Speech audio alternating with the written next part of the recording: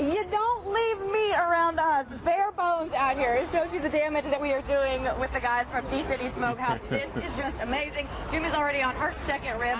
Julie right over there. How many? She's got one bone already. Okay, Pitmaster Rob is the man behind the grill. And I want to know, for folks that are planning on doing their barbecuing themselves today and they plan to have folks over this afternoon, what time they need to start getting the meat on the grill? Probably pretty soon. Yeah.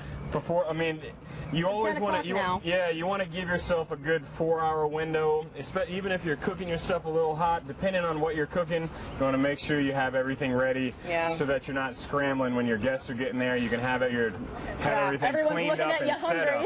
Yeah, you don't. That face of "where's my food" is a really uncomfortable face to get. Well, thank you guys so much for coming and spending part of your Memorial Day with us. Yeah. Really appreciate it. We got a crowd here, so everybody come on in. Sam Sweeney, I see you. Let's go. We're here for this kind of stuff. Get you a rib. Get you some.